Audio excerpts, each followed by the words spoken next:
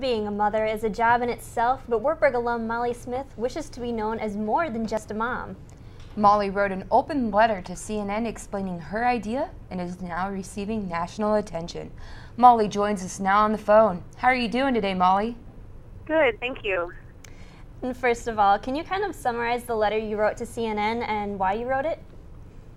Sure. It was actually an original blog post that I posted on my motherhood blog, and I saw CNN was asking for eye reports from parents of their parenting confessions.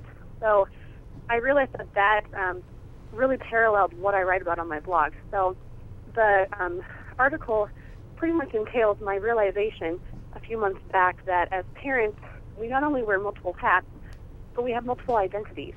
And the way that I view myself may not always be the way that people other than myself look at me. So it was a realization that I often see myself just as Molly, and a lot of people view me just as a mother.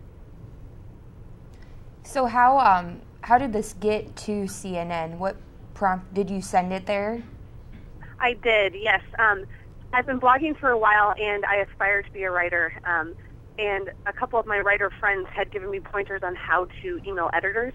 And so this was really my first pitch to anything, to any type of editor, and I was very excited to see that they took the worm that I put out there. Do you feel that the world views you differently when you became a parent? Absolutely, and I think that the world views any parent differently. Obviously I cannot speak for the fathers of the world, but I've received a lot of feedback from other mothers thanking me for that article and saying that they've felt the exact same way, but they've never had the courage to say it. And so what kind of reaction have you received since your letter has been published?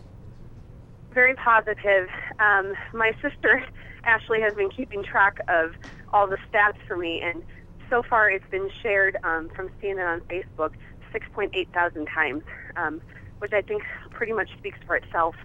And then just emails that I've gotten and phone calls and messages from people that I don't know on Facebook have been really great, thanking me for writing that, and people who've reached out to me through my blog.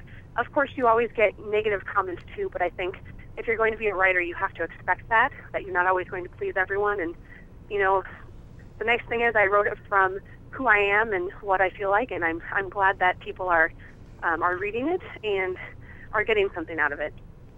And thanks again for talking to us today, Molly. Thank you. And to see her letter, look for the full story on the Wartburg Circuit.